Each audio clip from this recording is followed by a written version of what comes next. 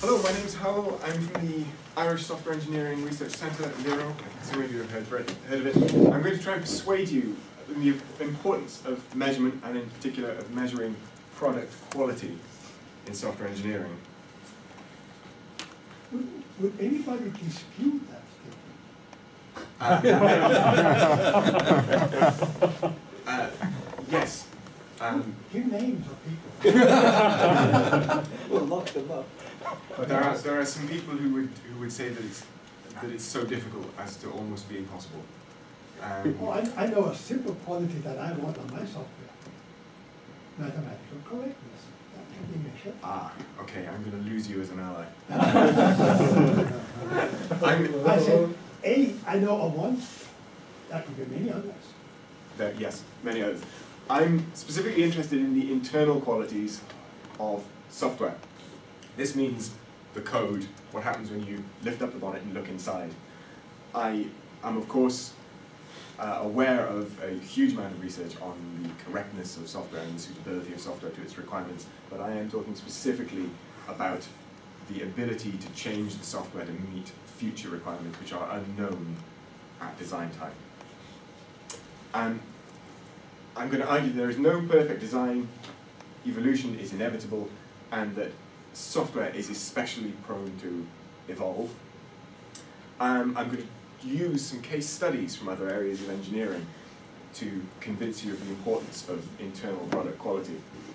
My first case study will be the famous Tacoma Narrows Bridge disaster of 1940, and then I want to finish with a more positive case study, which is the development of measurements for flying qualities of aircraft in the US between 1919 and 1941. So you are a student of the guy who spent 10 years from Canada at Yale or predecessor. Anyway. Did he really spend time at Langley? No. Well, he did. He came from Canada to stay at Limerick for several years. What was his name? The wraparound. Oh, Dave Parnas. Dave Parnas. David Lodge Parnas. He left before I arrived, Yeah. sadly. He's one of the people behind the manual killers. I didn't know that. That's very interesting. Let me warn you, Howell, 15 minutes is what you have. Okay. On Venus.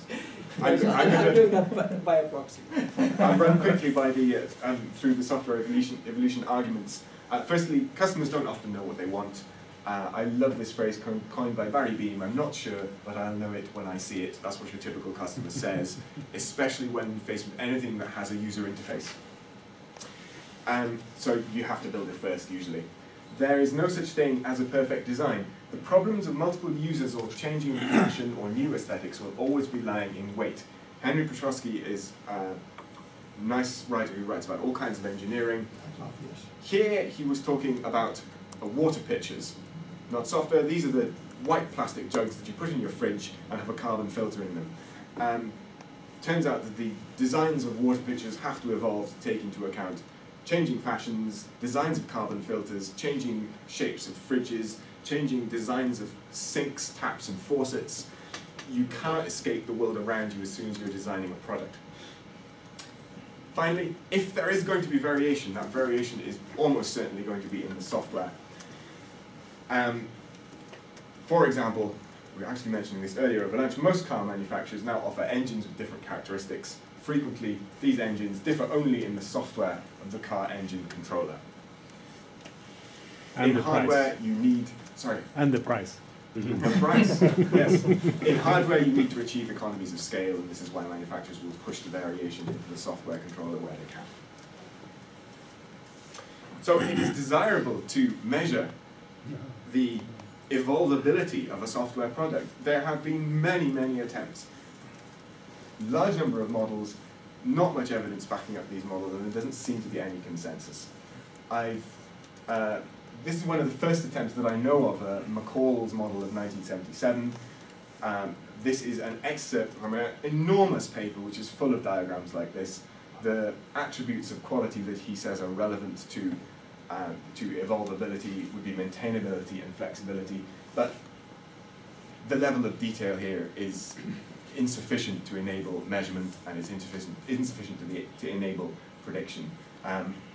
For example, measuring modularity, that's not measurable. There would need to be a significant further expansion of the tree here. And of course we've got further problems in that it's not a tree. Modularity has appeared twice. Is this the same modularity as before? This is a very difficult subject. There have been attempts to standardize that have been, as far as I can tell, mostly ignored. Then other famous authors have chipped in with their opinions. The situation is a big mess. When I'm looking at, I'm interested in the history of engineering. That's an upfront confession. In many branches of engineering, the papers are actually very readable, but unfortunately, researchers in other engineering disciplines rarely mention epistemology or research methodology at all. They're paradigmatic sciences. Engineering is normal design. It's taken as a given how you will solve a certain problem or how you will achieve a certain result, so they're not mentioned. This means you have to search out authors that will help you with the, if you like, higher level analysis. Two books I like by Henry Petrosky, and my special favourite is Walter Vincenti's book, What Engineers Know and How They Know It, which is where the aircraft comes from. I think everyone in this room, if you haven't read that book, would love it. One on the right, get it, it's great. So to the case studies. It's very well known that in 1940 the Tacoma Narrows Bridge was built and promptly collapsed. It was a two-lane road suspension bridge over the Puget Sound. It had a 2,800-foot span, which was the third longest in the world at the time. So it wasn't actually pushing the boundaries in terms of how long a bridge can I build. However, it was built on a tight budget. The design was ambitiously economical. 1930s structural engineering theory suggested that, given ordinary steel, it was perfectly possible to build a bridge of this type to a span of nearly 4,500 feet. And by the late 1930s, with stronger steel materials, they thought the theoretical limit was approaching 10,000 feet. That's enormous. Petrosky would say they were massively overconfident. Anyway, this bridge was built. It exhibited small structural problems even before its completion. Then it collapsed due to an unexpected effect. And I have a little... Showing the movie I'm going to show you one of the many movies. on that bridge. Yes, there are loads. Check them out, they're great. Wonderful. So this is the bridge on its opening day. And note the galloping Gertie motion which you will see in the next frame. Yes. This bridge is galloping. This motion was known, and this motion was possibly even known by the Romans. The theory accounted for this, but because of the level of susceptibility, Professor Bert Farquharson from the University of Washington was brought in as a consultant just a few days after the bridge's opening to see what could be done. Now, Professor Bert Farquharson is this guy in the middle. Courageous man. Wandering along the centre line. I'm pretty sure, not from this, from other camera angles. Did he survive? Yes. The only casualty was a dog called Tubby. I knew someone would ask that.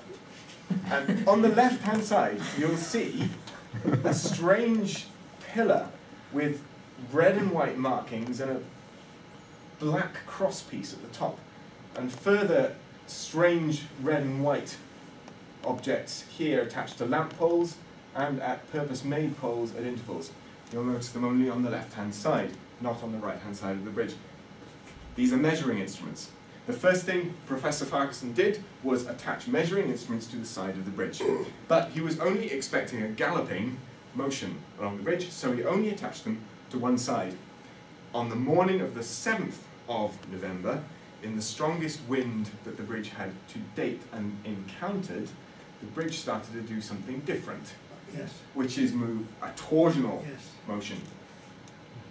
And this torsional motion had not been predicted. The bridge was evacuated, the torsional motion grew in intensity, and in a few seconds' time, you'll see about $3 million, which in 1940 was a huge amount of money being wasted. And Farquharson was the last person on the bridge. This man was an obsessive, he was dedicated to his craft. Anyway, thanks to the intervention of Professor Farquharson, this has become one of the most studied engineering disasters in history. It took him about 10 years, so you've seen the good bit. It took him about 10 years, but the conclusion he and his colleagues came to was that the collapse was due to aeroelastic fluttering. And this is an effect where you have a flat member in a steady airflow, and the flat member is elastic in a torsional dimension. This effect was well understood by that time in a completely different branch of engineering. This had already been observed in aircraft wings, and it was a known problem for aircraft designers, particularly of monoplanes. So the surprising conclusion is that humanity knew about this aeroelastic fluttering problem. This was not incorporated into bridge design theory, and the overconfident bridge engineers thought that they could build bridges much longer than this one. Cautionary tale. Moving on to my second example.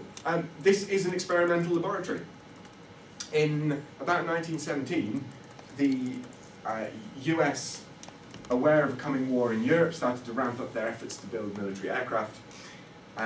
This spawned a huge scientific effort based at Langley Field in Virginia. You can already see a huge amount. This picture is, I think, dates from 1920. You can already see that a huge amount of money has been spent on this facility. There are something like 13 or 14 aircraft in shot. There are mechanics tending to these aircraft. This is even before they built a huge tarmac apron. There were hangars. I don't even know what the airship is doing in the background. This is money spent in the name of experimental science. One of the many problems they were trying to solve was, can we predict from the drawing board what an aircraft will be like to fly? It was very common for a designer to sketch out an aircraft, or for an aircraft to be built, for a brave or crazy test pilot to take this plane into the air, to discover that it was lethal to just about land it, and then the engineers would chop off the tail section and build a complete new tail for this aircraft. Obviously this is a huge risk and it was very expensive. But to us to be able to predict the flying qualities of aircraft, we need to know what does flyability mean. And one of their experimental programs set out to try and determine this. They tested dozens of aircraft in two phases from about 1919 to 1923, and then again from about 1938 to 1941. The experiments divided into two phases because it seems that the flying qualities took a back seat to other properties of aircraft that were perceived to be more important. In addition to flight tests, there were ground experiments on pilots. They built rigs in which pilots would be seated, and the forces the pilots exerted on the controls at various orientations were measured rigorously.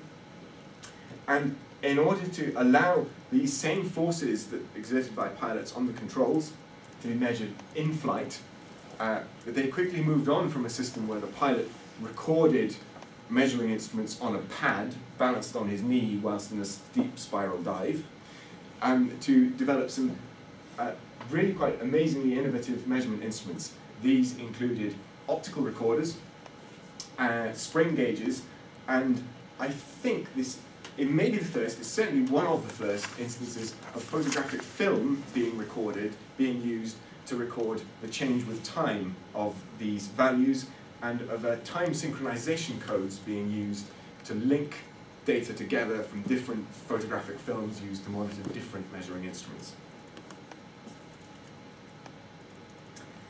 A lot of people were against this test program. People said, we shouldn't do it. Once we've done this test program, these results are going to be written down in an enormous book, and they were written in a huge book.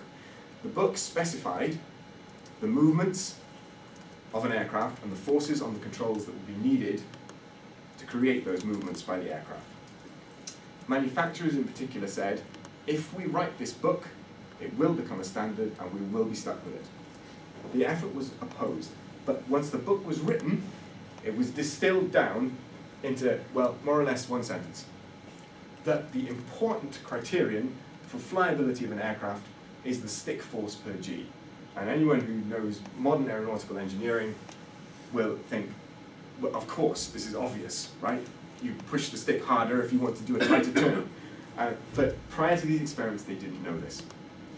So this is a positive message in that we have to go through a huge amount of pain, very expensive experiments, a horrible long book, and then some smart people come along and tease out the essentials, and there you have theoretical development.